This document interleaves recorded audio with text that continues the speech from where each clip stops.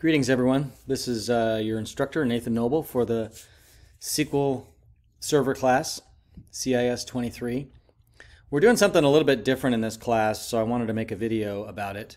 In the last class, we had some issues because everyone was using, this is an online class, so we don't have a computer lab at the school to use. So everyone was using their own computer, and the fact that the computers are so different made it a challenge. Different setup, and so some people would have issues with the SQL Server installation, etc. So to get around that, this time your first assignment will actually be going in and getting a free subscription to Microsoft Azure. As a student, you can get a free subscription, and it will suffice for what we're going to do for this course. So for the first exercise, you're going to go click on that link there, and you are going to sign up. You have to put your email in, and you'll get, I think, $100 of free Azure use as a student. We will not even come close to using that amount in the course that we have. And there's obviously a lot more to Microsoft Azure, which is essentially their cloud offering, than the SQL Server course we'll have time to cover, but at least give you some exposure to that. Then, once you've activated your account, you're going to create a virtual machine. Essentially, instead of using your own machine, you're going to create a virtual machine that we'll use to install and run SQL Server for the first couple weeks of the course. So I wanted to show you that, how we can do that. Okay, so right now I've got my free account, and if I'm on the home, Azure Home here, I choose virtual machines. I actually already have one, but I'm going to go ahead and show you how to make one. So I'm going to add a virtual machine. And you will, the first time you do this, you'll need to create a new resource group. You can call it whatever you want. For mine, I called mine CIS 23 Spring 2021. So in my case, I'll select it. In your case, you will create new. And then you're going to have to choose a virtual machine name.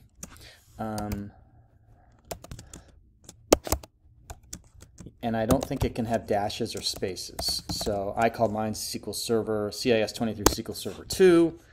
The region, it's going to complain, I think, if you use the Eastern US. So this is basically where is that cloud server going to live.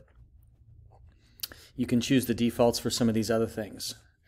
Now, one thing, for the size, there's all different kinds. I think the default that I saw first was a pretty expensive one. Like an $85 a month. You're not going to want to choose that one because you'll burn through your $100 in a month.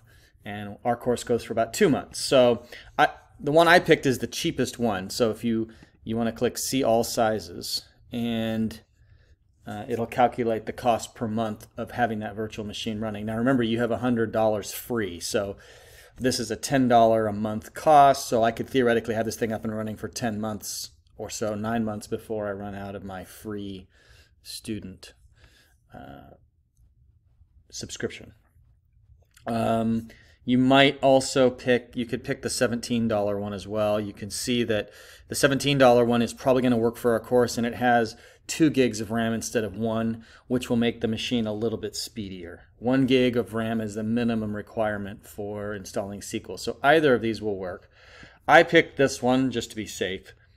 But you're going to have to pick a VM size. So you do that.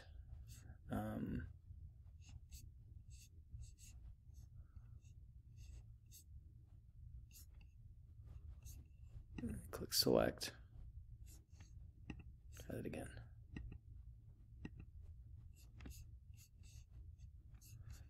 And come on. There we go. Okay, so I picked select. So now I've got my virtual machine size. And you're going to want to pick Windows Server 2012 R2.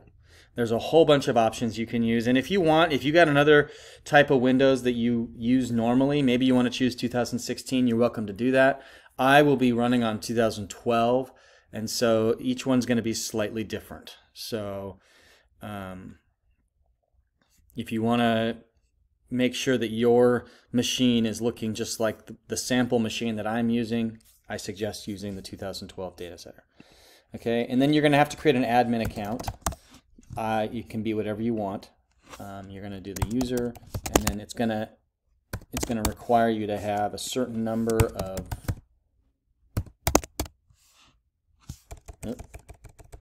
characters. Okay, making sure that the passwords are the same, and this will be essentially how you log in. Let me do this real quick. I'm going to quit out of here. Okay. And then you can just choose the defaults for some of this stuff. You're going to want to allow the RDB port. That's remote desktop, and that will essentially allow you, once the virtual machine is created, to log into the machine from your laptop. So that should all be fine. So I'm going to click Next. You can choose the defaults for a lot of the rest of this. The important issue was the issue of the cost, the size of the RAM and the CPU, which we've already decided. You can pick the standards here.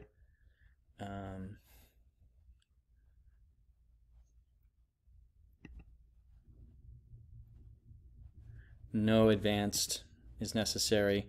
No tags. Okay, so now we review and now we'll create. Okay, so it's giving us the price. Fine. And then there's a create option over here, which my video recording thing is not letting me do. So you click create, and then you'll have to wait a few minutes, and it will go ahead and create the virtual machine. I'm not going to do that because I already made mine, but that's what you'll do. You'll click create, and then you'll have to wait for a bit. I'm going to go back to the home, and I'm going to show you the one that I already created. And there it is. Now, another thing that will happen is once it's created, it's going to give you an RDP file that you can download. And I'll show you what mine looks like. So the RDP file is here. And that will essentially allow you to remote desktop into that server. So if I double click on it, I'm logging in from a Mac. It should work from either account. And then when I want to log in, it's going to request I enter my username. So I do my username that I entered into the dialog just there, and it should let me in.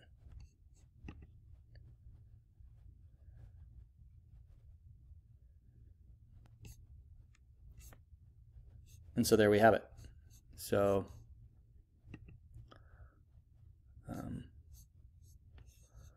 this is I've actually done a bit of work on this server, but I'm going to scale the window here. Scale.